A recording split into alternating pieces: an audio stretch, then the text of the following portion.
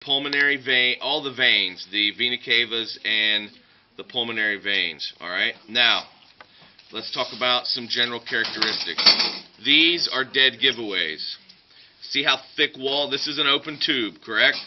See how thick-walled this is? This is an artery. All of the arteries are very thick-walled. Okay, here's another one right here. Now, with yours, they actually cut yours far enough away you can see where it's starting to branch into left and right. All right. Now, we're not there yet, but we'll go ahead and discuss. This is the pulmonary trunk or pulmonary artery. And right here, they've left enough to show you where it's going to branch into the right and left pulmonary artery. And again, let's see if we remember from our presentations in any of the stunning lecture that I have given to you. The pulmonary artery is taking what kind of blood where? Deoxygenated in the lungs. Very good. Nice. Good job. It is taking deoxygenated blood to the lungs, and it is being pumped there by which chamber? Left atrium. The right atrium. Right. Mr. Barrett? Right ventricle is correct. So, if we want to work backwards, we can insert the probe, okay, without poking a big hole in it. We can insert the probe down into that chamber, and it should be coming out then what chamber of the heart, if we're going to work this backwards. He just said it. Should be the right ventricle, but it's being difficult. So what we'll probably do is start the other way and go. All right, we'll go from inside out. So now, as far as the chambers goes, everyone see this grayish flap of tissue on the top, and there's another grayish flap of tissue over here. These are called auricles, and they are basically extra bags for the atria. They mark the atria because as the atria fills full of blood, that will expand and allow the atria to hold more blood. So these are your markers to where the atria are. So this one, I'm looking at the back of the heart because I know the pulmonary trunk goes over the front, goes right to the front. If you remember from the diagrams that we've had, the pulmonary trunk goes over the front or the anterior part of the heart. So now if I'm looking at the posterior part of the heart, that means now my right is the right, my left is the left. All right? So this is the right side of the heart. This is the left side of the heart. So under here will be the right atrium. Under here will be the left atrium. So the trick is to find the openings to the vena cavas. Now some of your hearts are going to be cut so close that your vena cavas are going to be gone. So imagine if my thumb is your superior vena cava. When they cut it, they cut down here at the base so that all you're going to see is a big gaping hole going into the right atrium. Some of them, the heart I worked with last bell, it was cut right down here, split it, so that the back half of the vena cava was there, the front half was gone. All right? So it all depends on what Billy Bob at the slaughterhouse did with this sheep when he cut the heart out. Now, this still has a lot of fat around it, so I'm going to try to find the opening to the vena cava. I think this might be inferior vena cava down here,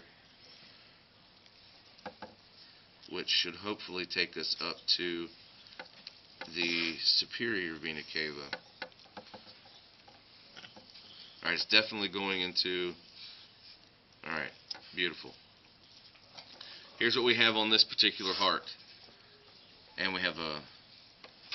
I don't know if they did it or you did it, but there's a hole right here in the vena cavas. Okay? And this is the way I'm going to have... So, for example, this heart would work on the practical for the vena cavas because they have them. Again, some of them are going to be cut so close that's just going to be a big gaping hole. But if you look at the end, do we see how thin the wall of that vein is? All right, that's the easiest way to tell the difference between an artery and a vein. Arteries are thick-walled, veins are very thin. You can see how thin that is. That's why it makes them hard to find, because with no blood in them, they just collapse on themselves, and they're very difficult to locate. But on your practical, this is how I'm going to have it pinned. I will run a probe. Yours would be a fairly decent heart to use. I'd like to see that fat taken off right there. But I will lay the heart here. I will run a probe through, and then I will pin here and here. And I will ask what vein is marked by pin number 4 and what vein is marked by pin number 5. All right, so you have to know this is the top of the heart, so this is going to be superior vena cava. This is the bottom. This is going to be the inferior vena cava. All right, the vena cavas are carrying what kind of blood and are going to deposit it in what chamber of the heart? Oxygenated in the left ventricle. Wrong and wrong. But it's a good try. Isn't the opposite? It is, well, yes. The correct answers are opposite of what you said, but then that holds true for... I think you meant like opposite of the one that you said. No. All right, the veins, correct? Veins bring blood back to the heart, correct? So the superior vena cava and inferior vena cava are bringing blood back to the heart. Is it oxygen rich or oxygen poor? Poor. It's oxygen poor. It's going to dump it into what chamber? The right atrium. So, knowing this, if we angle this probe down so it goes not into this inferior vena cava, but down into the heart, we know that this is the right atrium. And we can open the heart then, and we can look back and see the probe. We can see the probe come through that side of the heart. So, if we know the probe is going through the superior vena cava into the right atrium, and we see this valve right here, see that valve? Does everyone see this? See the flap of tissue in the valve with the little cords attached to it? What valve is that that's directly underneath Semilunar? the right atrium? Separating right atrium from the ventricle that's underneath the right atrium. It would be the tricuspid valve. Very good. So, on this heart, I can put a pointer in through here, or I can put a probe in through here and ask and put a pin or just a question on it that says, this probe is pointing into what chamber? Would be right atrium. Or I could put a pin up here and say, what chamber of the heart is right here? Right atrium. All right? I could also put a pin in this flap of tissue right here and say, what valve is at this pin, number 8, whatever it is. All right? That would be the tricuspid valve. So that means this chamber underneath, because basically if you look at it from the outside, if you were to wrap your hand around the heart, this is all ventricle. Right and left ventricles are down here. Your atria are just these little chambers up top. So most of the heart is ventricle. So we open this up, we know that this side is the right ventricle. This side is the right ventricle. The left ventricle is the largest chamber of the heart. Okay, so when we open up and look, we see a large open area. We know that this half is the left ventricle.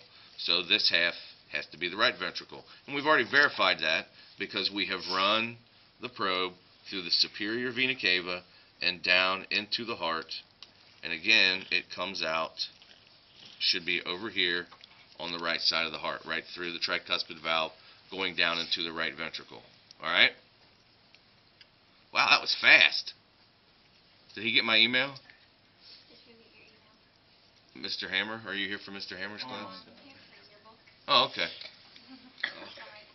It's fine. You may... Jordan, quit. I'm going to puke if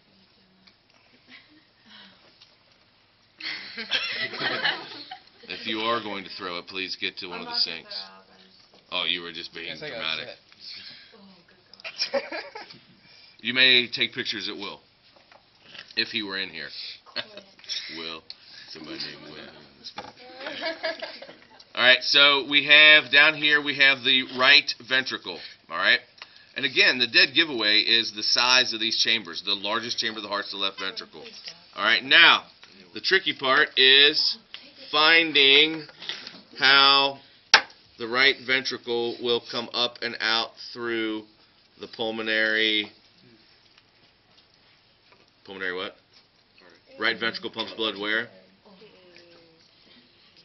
Pulmonary artery. Pulmonary artery or pulmonary trunk. Alright, and I poked a hole in it, but I look up at that poster every time he asks a question. Well, So I that's how can't you make plug the in probe. answers for the exam. Okay, yeah, see, I I can't didn't make have the probe advantage. curve around, but if you look, it's right here. You can see where it's moving. It's right here. So this is pulmonary trunk. All right. It's really difficult to get the metal probe to bend and go around. Let's see if I can get it. Ooh, you're close. Thanks. Oh.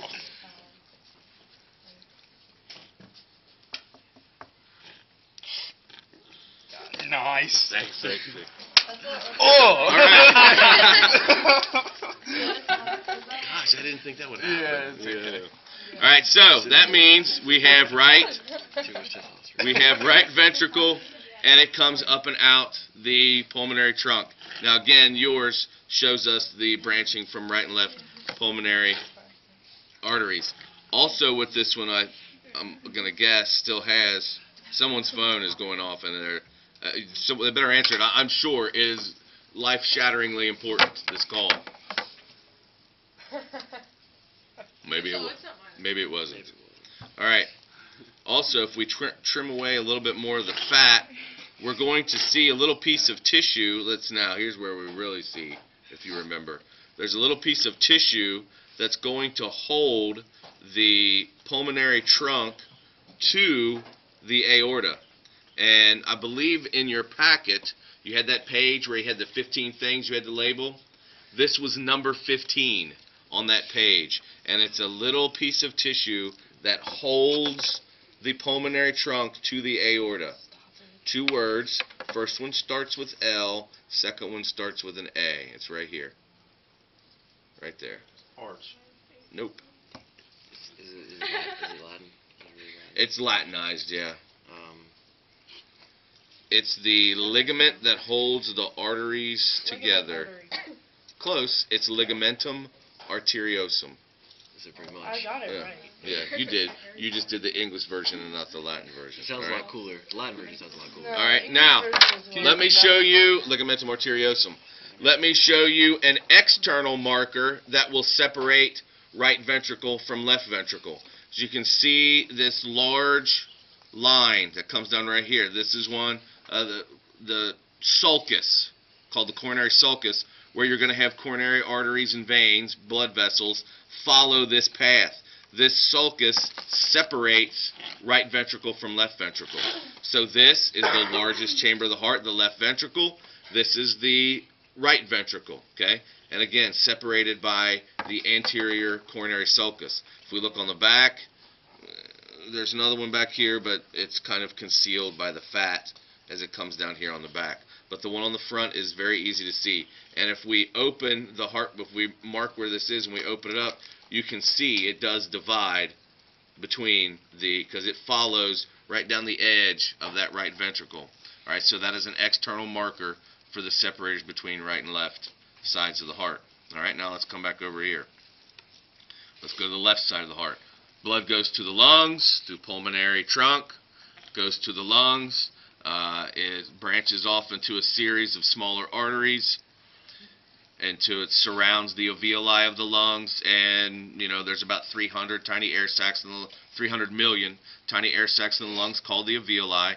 Then they become oxygenated through a countercurrent exchange system, obviously set up in the alveoli of the lungs, and then the capillaries, and it comes back into what blood vessel brings oxygen-rich blood back from the lungs. Pulmonary vein. The pulmonary vein.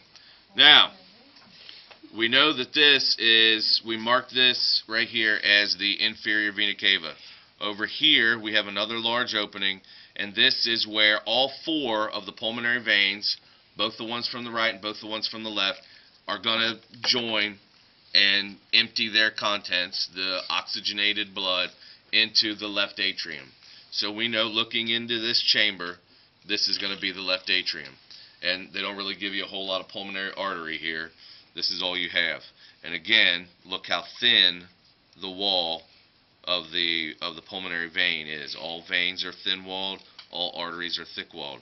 So we know that this is should be the left atrium. And to verify, we insert our probe down through the heart again, and lo and behold, it comes out where the largest chamber is, so we know that that is definitely the left side. So this has to be left atrium, this has to be left ventricle, and this valve in between the two is the bicuspid valve, also known as the mitral valve. Okay. Now, if I were going to mark, I am going to ask the valves, so I put a pin into this and ask what valve is this. But if I were going to ask you to identify the chordae tendineae, which are these little cords or tendons that attach to the valves, this would be a good spot to do it because these are most prominent and easily seen. I would probably try to work a pin through those cords and simply ask, what are these thin cord-looking structures attached to this valve? Okay. Or I would ask the question, if this is bicuspid valve, then what are the thin cord structures attached that close the valve during heart contraction? All right. Now, this is bicuspid valve, and this would be tricky for everyone to see, but this is the bicuspid valve. So when it closes, it constricts this way. It squeezes them together this way. But we see a little groove right here where there appears to be nothing stopping blood, correct? Goes up this way. This is the exit path for blood leaving the left ventricle. When the left ventricle contracts, it sends what kind of blood where? Oxygenated aorta. Oxygenated blood into the aorta. And as it goes into the aorta, it passes through what valve? You're correct, it is a semilunar valve. Aortic semilunar valve. And if you look on this heart, you can kind of see the valve inside there that stops blood from going out the aorta. So that means if I insert the probe into that gap right there, then that should take us up and out the aorta, and lo and behold, it does. All right? Now, the one extra thing that's on here that I'm not going to ask, for those of you who looked, okay, there's another artery cut that's right here that comes off of this right here. Now, just so we can show where that is coming from, that is coming off of the aorta. I don't know if I can. Let me go backwards. That is a major artery that branches, the first one to branch off of the aorta, and as you can see, it goes right back through that aortic semilunar valve, so we know that that's coming off the aorta. Does anyone remember the first artery that branches off of the aortic arch? Starts with a B and rhymes with brachiocephalus. Brachiocephalic. Very nice. All right, so that's the brachio. Probably not going to ask that one. All right, because I want to just work on the heart. All right, so I'm probably not going to ask brachiocephalic. If I do, that'd be a great bonus question. But we know it comes off the aorta because if we trace it back, it goes right on down into the left side of the heart. All right. Are there any questions? Anybody want to see any of this again, real quick? Wait, before I turn you loose. when we do it, are there going to be like a bunch of probes in every heart, or are we going to like have to poke around to figure There out? are going to be a lot of hearts, and I will have them situated so that it is a heart that would be very good representative for the structure that I'm wanting to ask. So, for example, if I want, this would be a good heart to use for the vena cavas, because I can do this with them. I can run this probe through and have it go in and out superior and inferior vena cava, maybe. So are we not doing the show and tell first? There is no show me, don't tell me quiz for this section. Did you have something you wanted to bring in for show and tell? So like, I know you said you're going to put the probe through that one, but like for all the other ones, is there going to be like a probe in them, or is it like just that? Some of them I won't need to put a probe in. Okay. Some of them I will. Okay. I guarantee you there's going to be a probe for the vena cavas. Alright? there may be, depending on what I have, there may be a probe for something internal. This probe is inserted into what chamber, so on and so forth. The one thing that I did not discuss, now that everyone's starting to break apart, is this wall of muscle tissue that separates the two ventricles. What kind of septum? I can't read that. Interventricular septums. Alright? So here and here is interventricular septum.